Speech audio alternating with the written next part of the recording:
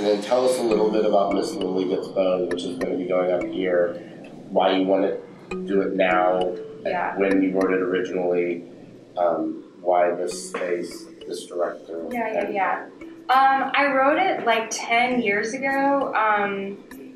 A friend sent me an article that was in like the New York Times magazine about how there's this whole generation of elephants in Africa that had been basically lashing out at other elephants, at rhinoceroses, at taurus, basically a murderous generation of elephants. And the theory was that it was this generation of elephants that grew up without parents because they had witnessed their parents being poached. And it just felt so human to me, and it reminded me of, in a weird way, of myself, because I grew up in the Baptist church, and at a certain point I felt like I didn't have a moral code because one had been assigned to me, and I no longer knew right from wrong. And the two things, I just kind of shoved the two things together in my head and wrote this crazy play that has an elephant as a character, and just all that nonsense. And I'm really fond of the play because I feel like I wrote it before